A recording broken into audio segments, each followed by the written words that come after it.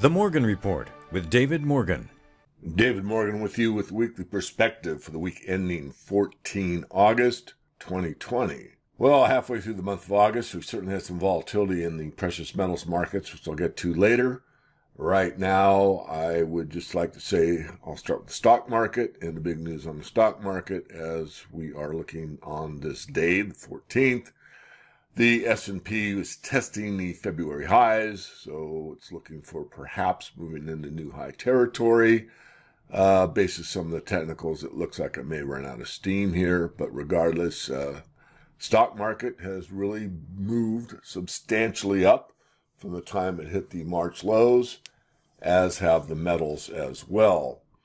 Right now I'm on my Twitter feed, and I just want to take a pause here. I posted as gold soars, Daniela Camboni says goodbye to Kitco. And I just want to do a shout out. She was such a class act person, and her husband as well. Now that they have a new family, I'm just so happy for them both. And it was just really great. She just mentioned me in this article. I'm not going to mention it. You can read it if you care to, but she was classy in every sense of the word. So let me move on. First up is Wall Street on Parade. A Citizen's Guide to Wall Street. Bombshell report. Fed is aware that big banks are rigging their stress tests and letting them get away with it. Pam Martins and Russ Martins, shout out to them too. It's kind of personal, but they've been members of the Morgan Report for a long time. Just two wonderful human beings, can't say enough. But let's go on the report. January 31st of this year, research for the Federal Reserve released a study that showed the largest banks operating in the U.S. have been gaming their stress tests by intentionally dropping their exposure to over-the-counter derivatives in the fourth quarter. The fourth quarter data is the information used by the Federal Reserve to determine surcharges on capital for global, systemically important banks, or G-SIBs. You can read the whole article. We all know that the entire system is under stress. It's evident in so many ways. And, of course, the way most people are aware of that are financially savvy is the precious metals. They are signalers, particularly gold, that something is wrong with the financial system and trust is breaking down. And, of course, that's the case. From CNBC, Latin America will see record-breaking contraction as the coronavirus shatters their economy. And this is according to who other? Goldman Sachs. Key points: Latin America and the Caribbean have become a new global epicenter of the pandemic, and the United Nations warns several countries in the region are, quote, now among those with the highest per capita infection rates worldwide, end quote. It's more of the same. What can I say? I'm going to keep my comment calm. Latin America, Brazil, Mexico, everything's breaking down, major contractions. Basically, this situation is basically taking down the economic system in so many ways. From the Great Recession blog, U.S. in long-term economic decline. Anyone that's followed my weekly perspectives know that global economy is contracting week after week, month after month, well before this crisis. And, of course, it continues. And this is, maybe part of the situation, but maybe more is blamed on it than this would be happening anyway, regardless of this crisis situation. So leave it at that. Fairly good article. You can read it. It's probably worth the read on the weekend. Of course, we get people that are really on top of things like Paul Krugman, jobs are coming back. Krugman simply doesn't know how to add. He may have gotten a Nobel Prize in economics, but his head can't wrap around arithmetic. Thus, he's been wrong about everything he said about the real economy, and he's never saw any of the major downturns of the past 20 years coming. Certainly, this speaker has. So, good data straight from the Fed to, right from the Federal Reserve itself to prove the point. But you can see the trend line pretty easily if you're not technically oriented. But this one's particularly interested from the St. Louis Bank that does probably the best job. Real gross domestic product, it's been kind of zipping back and forth, more or less a flat line, trending down with the red line. And now you can see here where my cursor is, basically falling off a cliff. And that is their data is decent. I trust their data. I'll leave it at that. We're going to go into the precious metals now. Roland Manley from Bullion Star writes that the sustainability of the gold market compared to 2011 basically says the fundamentals have not changed at all. And I agree. In fact, the fundamental case for owning some gold is, in my view, stronger than ever. He dives pretty deep, so I'm just going to go over the high points. Basically, I'd say any gold bug or someone that's not in the market and considering getting in.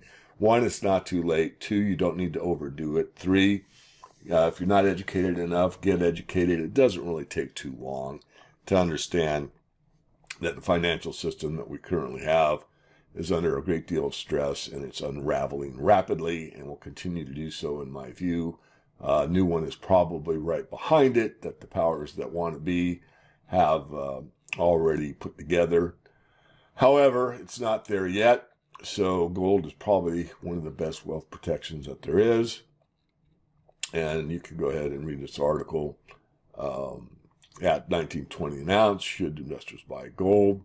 The drivers to 19.20, which was July all-time high, still mentioned. Question response number 1. The reasons why people buy physical gold are still the same as they've always been. Gold is financial insurance and a form of wealth preservation in times of crisis as now. So obviously something you've probably heard many, many times if you are in this market. So now I'm going to just do a little bit of an update on silver, and this is kind of what I do for our members. I just take the screen and I put up information, and it's me talking. So here we go. I wanted to explain a couple things. One is I talked about 90% of the move comes the last 10% of the time. If you haven't seen that lecture, it's on the web, I think, multiple times. I've given that lecture, I think, 3 or 4 times. And basically the essence of it is that it took from about 1965 through 1979 for silver to go from roughly $1.30 an ounce to $6. So here on this chart, we're just looking at 1979. We see in January over here, it's about $6. And then we see that it moved up. And by about the end of September, it was roughly $9. So that's a 50% move. So look at the data on the S&P 500 and see how many times the S&P 500 moved up 50% in a year, let alone in a 9-month time frame.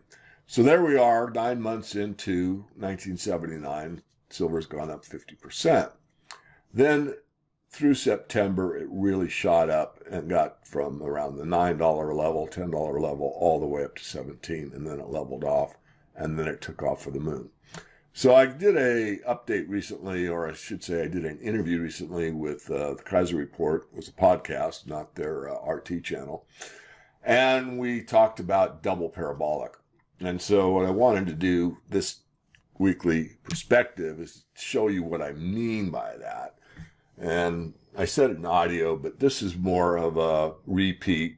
And I'm not saying we're right here, right now. I just want to explain double parabolic. I'm not saying that we've only got a short time left in the silver market, although I think we may be seeing a new high, record high in real terms, shorter than I anticipated, meaning I don't think it's 3 or 4 years out. I think it's more like 1.5 to 2.5 years out, but time will tell. Regardless, back on the point, so we got this parabolic move here, leveled off, and then a super parabolic move. That's what I mean. So looking at this is in this scale, you can see it better. It doesn't look quite as dramatic, but it's basically straight up on a different scale. So we went 10 to 17, flatlined slightly for a short amount of time, and then from 17, 18, the breakout, all the way up to 50. So parabola or parabolic, flat, parabolic. That's what I mean by double parabolic. Now, it doesn't have to take on that exact form, but you get the idea. So the continuation of the chart, which is kind of broken lines, you can see it went from wherever that one stopped at the $20-something level all the way up. It shows 44 in this chart. It really hit 50, as we all know.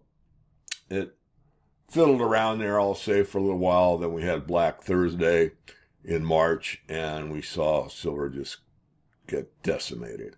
But if you take the average for the whole year from January 1980 to December 31st, 1980, the average price was actually around $20 an ounce, which was far higher than the $6 an ounce it achieved as an all-time high a year before. So from the all-time high the previous year, January, if you triple that number, 6 times 3 is 18, it really consolidated and traded at, more than 3 times the all-time high from the previous year. So that shows you that certainly silver is volatile, but then again, that move in silver actually set a new average price for a substantial amount of time. I consider a year to be a rather substantial price. Obviously, from the chart, you can see some of it was at 30 and 40, then it dropped way down here on Silver Thursday, and then it consolidated and made this pattern. So this is from my personal account for stock charts. Thank you, John Murphy, for all you do. And this is a 20-year chart of silver, as you can see. And the breakout actually occurred here where my cursor is in September 2003. Finally got above 555. And we've had some up legs, down leg, an up leg, and a down leg. Basically, if you go from the September 2003 to the end of April 2011, roughly 8 years, all the way up, major market up. And then we've basically had about 8 years plus on the way sideways to down consolidation from May 1st, roughly 2011 to 2020, March. And now, as you can see in this chart, we've moved up quite a bit, as anyone following the silver market knows. If you count it from the $12 washout spike low to the almost 30 level here achieved just a few trading sessions ago, that obviously is quite a move. And you can see, studying this chart, that you have several times where you get some very significant moves up in a short amount of time. You got this one as an example, and you've got this one as another example. And then, of course, this one here, which is the big one that we're most familiar with if you've been in the silver market for a long time. And I could make the case double parabolic if you're following this red line here. Consolidate around the 26 level. I got back in, rode it all the way up to almost the very tippy top. And then, similar to the 1979 pattern I showed you, or actually 1979, 1980, it made the peak and then it consolidated around. This time it consolidated around a $30 level for quite some time, a lot longer. And then, of course, it's been basically down, down, down, kind of flat. And now we're back going up. So, lots of interesting things going on in the financial system being reflected by the precious metals. I think we are basically just getting started. Not to say that we won't get a test of the breakout point, which usually happens. It may or may not occur. It's already gotten down below 2450, which is kind of the first point of resistance, or I should say support. At this point, it's now support. And it looks like it's going to close Friday above that level. So I'll be back with you on an as required basis.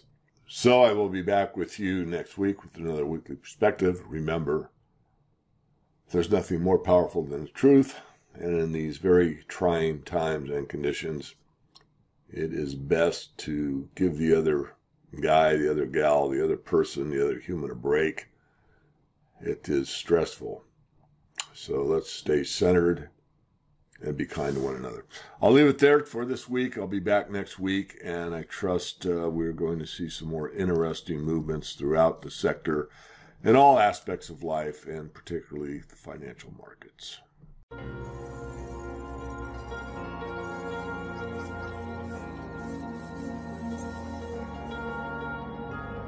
Hello, I'm David Morgan, publisher of the Morgan Report, and as some of you may already know, the Morgan Report is about money, metals, and mining.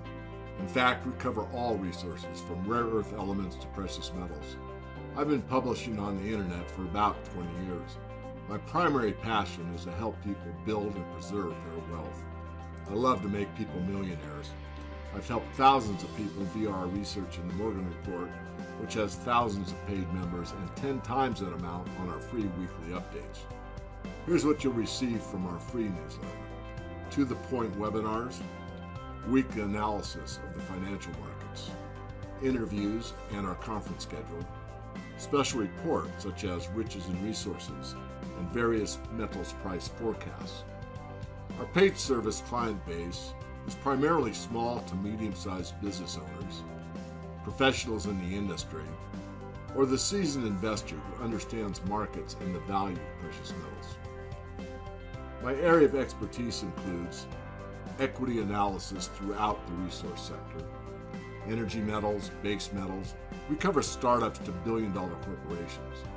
We focus on a special sector that makes money regardless of price oscillations, and the importance of precious metals due to the ongoing currency devaluations. Our team of 3 analysts and support staff can help you build and protect your wealth. It's important for you to know what other people have said.